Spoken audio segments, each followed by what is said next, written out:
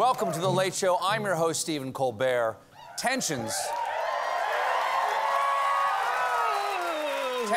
are really escalating between Russia and Ukraine as Vladimir Putin continues his naked aggression.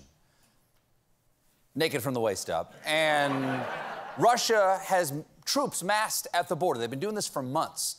And Russian officials like Sergei Lavrov and Tucker Carlson have been saying,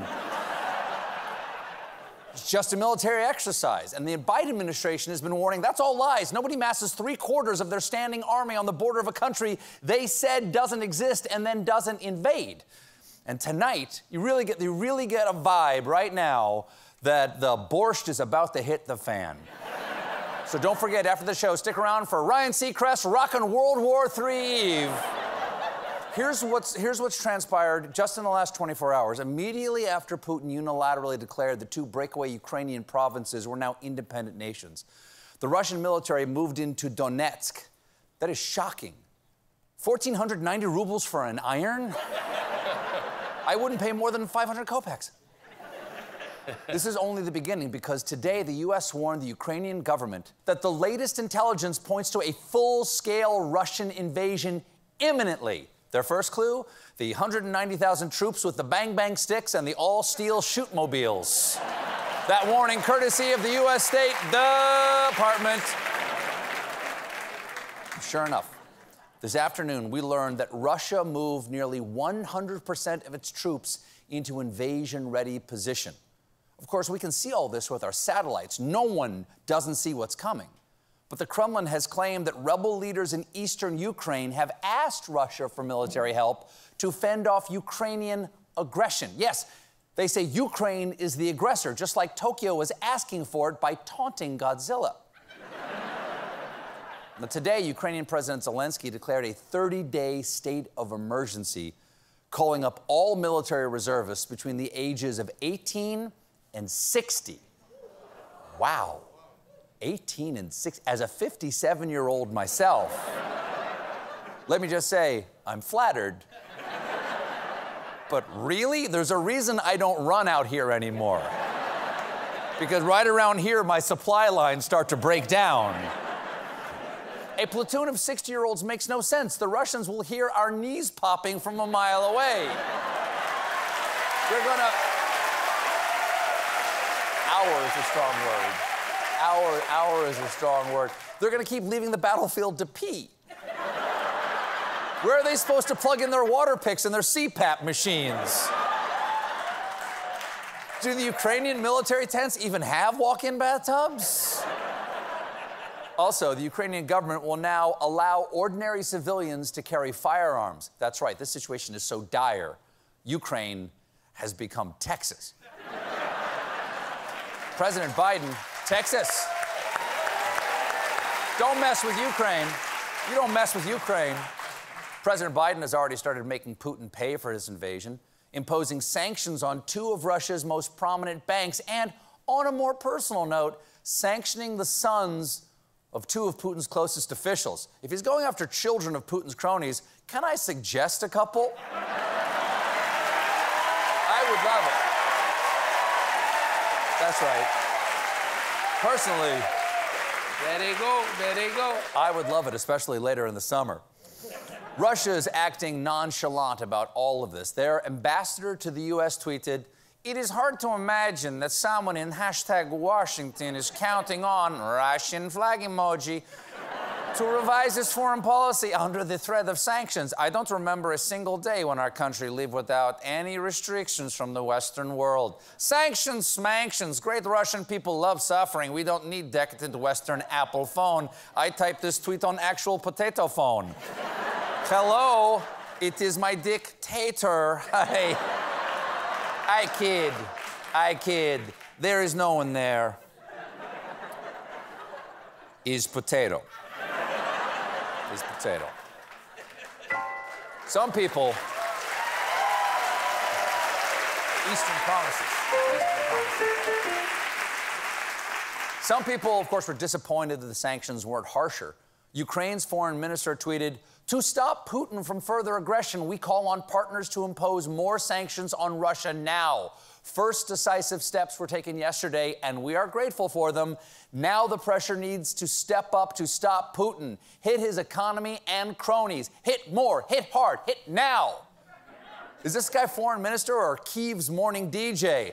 Hit more, hit hard, keep those hits coming. Hits from the 80s, 90s, and today. Up next is a Zeppelin rock block on Sanctions at 7. You're listening to WUKR with Crazy Dimitri and the Bear. Raw! I don't want to work. I just want to bang on the drum. Oh, diggity, diggity, diggity, diggity. The U.S. acknowledges that sanctions didn't go as far as they could have gone, but this is just the first tranche of sanctions. If Putin escalates his aggression, the administration is considering far stiffer penalties, including blocking Russia from access to the U.S. dollar. Oh, really? Bet you'd like to get your hands on this, wouldn't you, Vlad? Let me introduce you to my friend George here. That smells like wooden teeth. You want this? Shake it up for your daddy, Vladdy.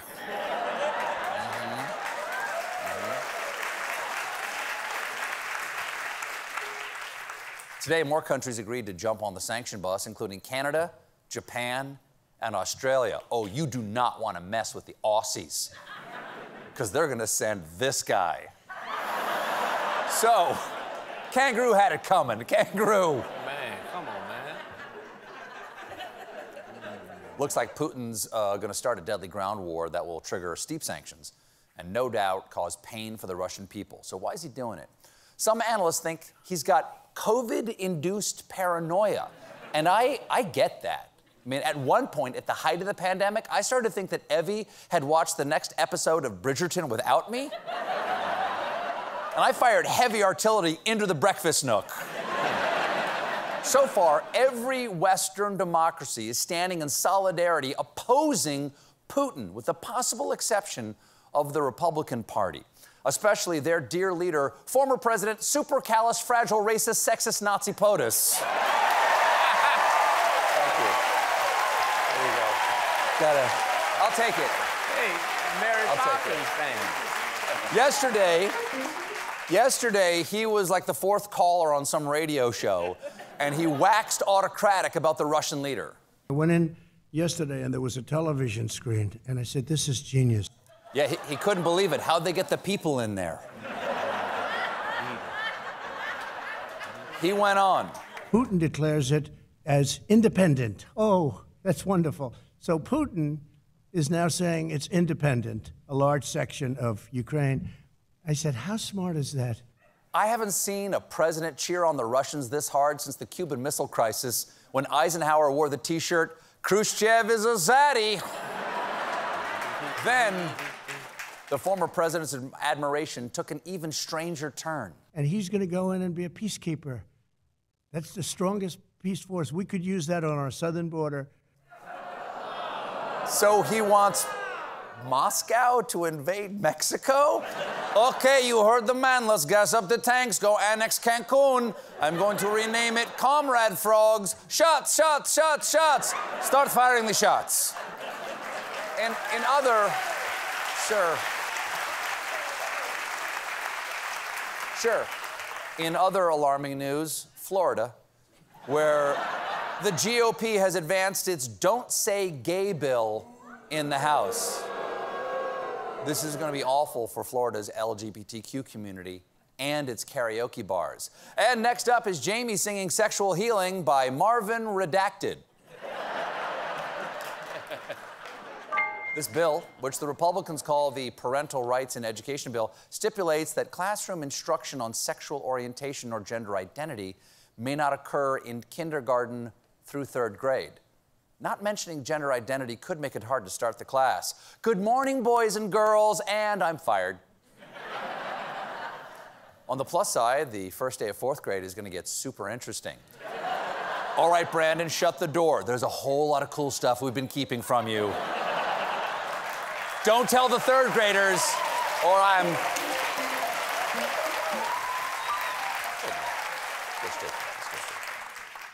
This bill would also give parents the power to sue violators. I hate to break it to you, parents, But whoever's trying to sue a teacher is going to be super disappointed. I'm going to sue you for all you got, mister. I'm talking your stubby glue sticks and every last one of your copies of Red Badge of Courage that you had to buy yourself. That'll teach you to teach. We got a great show for you tonight. My guests are the hosts of Showtime's The Circus. But when we come back, it's time for another installment of Stephen Colbert's Romance-Planning.